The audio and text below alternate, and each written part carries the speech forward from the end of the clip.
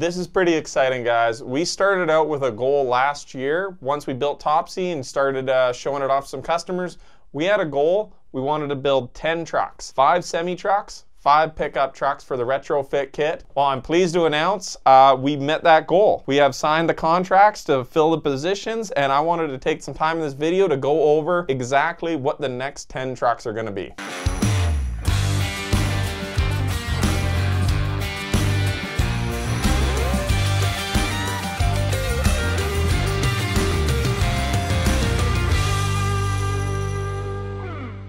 Truck 1, that's going to be this tri-drive winch tractor, and that's going to be for Edison Motors. So we are building this truck for ourselves because we need a truck to be able to test handling, performance, programming, and we need to be able to take it to future customers, demonstrate it, show it off, offer some test drives. So that's going to be the first tri-drive winch tractor. That's a BDE. Number 2 is the sister truck to that. This one is going to be for Royal Oilfield. If you guys want, we have a whole video where we sit down with them and go over their truck project. Please go watch that, but we're excited. So these are going to be 2 identical sister trucks, one for us, one for them. Truck number 3, that one is going to be for Emcon. If you want, make sure you go watch the video on the Emcon snowplow. We're going to put all these videos down in the link description where we go over that project. But I'm excited, as you guys know, I ran a snowplow for a couple seasons. I think it's a great use of the hybrid application, and Emcon's a local shop in town in Merritt. That truck is currently being built in their shop right now. We're putting the frame rails, suspension, axles on, and that's the one that we got a $500,000 grant to build. So really excited about that project. All right, number 4 on the list. This is the one that means a lot to me. We're building a logging truck for Tolko. It's going to be a tri-drive with a quad wagon. We sat down actually yesterday. They were the ones that filled the 10th spot position, but this is awesome. For the last few years before Edison, I was driving a tri-drive with a quad wagon, hauling logs around here. I used to haul for Tolko, used to work for Tolko. My dad was a millwright for Tolko. We have a lot of history and background with Tolko.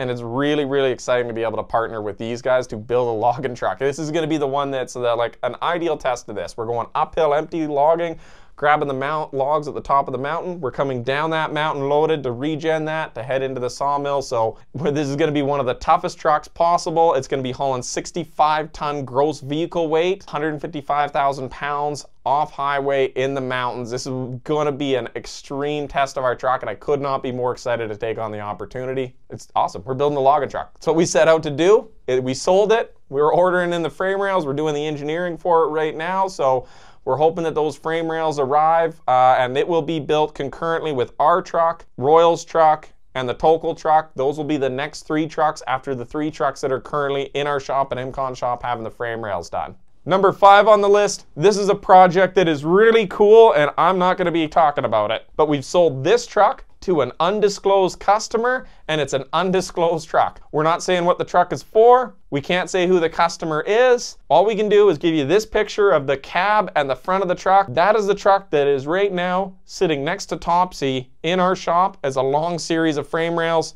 That's it. That's all I'm talking about. So let's move on to the pickup kits. Hey, a lot of you guys have been reaching out and asking, hey, how do you invest in Edison Motors? Well, I am pleased to announce to the public right now that investment is now open and live on our website, www.edisonmotors.ca.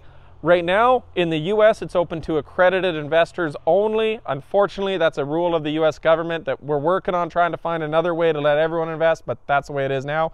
In Canada and international, it's open to accredited investors. And we're also doing a crowdfunding campaign that's open to everybody in Canada, but that's only the crowdfunding maximum of 1.5 million, so that'll fill up pretty quick. So we're working on it, but if you're interested in investing in Edison Motors, if you believe in what we're doing and you want to support us, please go to the website and consider investing. The first pickup kit we got is the older International pickup. That is our old World War II International pickup. The frame rails, because it's a 90-year-old truck, we weren't sure we're going to handle the electric power and the torque. Like I don't know if we should put 600 horsepower under something that has a 90-year-old frame rail. So we had a spare set of frame rails sitting in a shop that was for a different project, but we're going to use those frame rails. We got the other axle on there. We're using this as a real test platform of like, what can we do with these things? So we're excited on that one. That's going to allow us to test a lot of those programmings. That one is currently being built right there. Number 7. That is our project with the Boss Garage out in Ontario. That's the one we're building the custom axles for, and this is what we're hoping to integrate in the future, is that every single pickup truck, they're not like semis where axles are really interchangeable.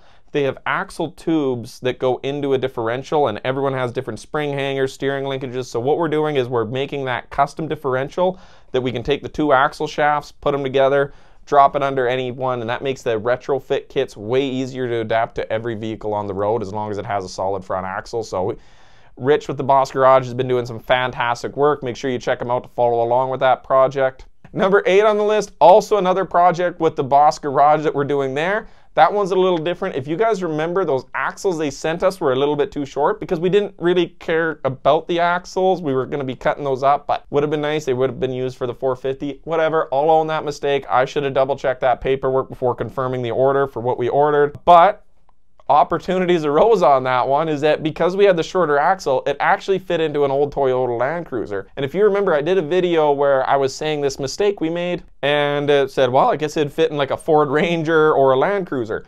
Turns out the mining industry uses these vehicles underground all the time. They don't want emissions underground, so they want to be able to go in underground on electric, leave on electric where they're not putting the air in. And they said, well, hold on.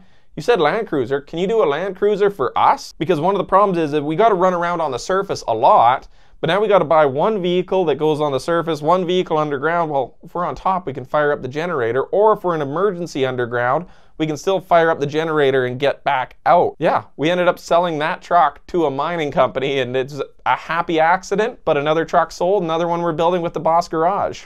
Number 9 on the list is a project we are doing with Blaine from Bore Diesel. He's doing up this Dodge pickup truck, and he's doing on the new vehicle on the programming. So those guys are experts at programming. They want to rewrite the existing diesel engine that's in there. So rather than having to switch the whole motor, if you got a good motor and taking it out, you just attach the generator onto the back end, flash their tune, and then have that control the electric axle. So that's a cool project they're working on so that guys can keep their original motors.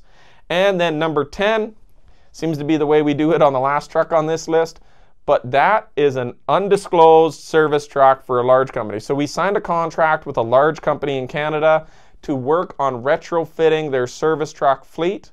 So we're doing up the first one with them. They want to announce more details here in the springtime. So we've got a signed contract, but they said, well, let's just let us do our announcement on it. We're working in a great partnership, so stay tuned. There will be more information about the service truck project that's coming along, but for now, those are the 10 trucks we're building. I can't believe it. We got 2 trucks for ourselves, a semi-truck, a pickup for ourselves, and the other 8 trucks are going to amazing customers, partners. Yeah, that's it. So we're not doing any more truck sales. We're not taking on any more pickup sales. We're gonna get these pickups done right. Then we're going to be bringing in our installers, as we're doing with the Boss Garage, and Bore Diesel is our first 2 installers. We're going to be bringing up the other installers. Once these are done, we got the kinks worked out of them, then we'll be on to the next projects. And these next 5 semi-trucks are going to be fantastic test beds. We're doing 5. We don't want to do too many. There's been a lot of questions. Well, why don't you sell more and then just stack your production in the future? That's not the way I want to operate. I want to take the time and do an amazing job of each of these groups of 5 trucks, dedicate the time and the resources to making each truck absolutely amazing, getting every single kink worked out. As you know, Topsy works great. It goes out, it does the job, it hauls, the generator works, the batteries charge it, we got amazing torque, but there's little issues like programming 3-in-1, there's everything wrong with Topsy. Now, we've made those improvements to these next trucks, but we would be kidding ourselves if we say that the first 5 trucks we build for customers are going to be perfect. We're confident enough in our trucks that we can now give them to customers, but I'm not confident enough to start mass production, or you could end up in a situation like another company where you hop to production of 400 or 500 trucks, and then you find out you have major problems with that truck and recalls become a nightmare. I want these to be the best trucks on the road, the longest lasting, and the only way you can do that is spend the time and energy dedicated to 5. 5 of these, 5 of those, get it right, do it right. Then when you're ready, take the next step to production.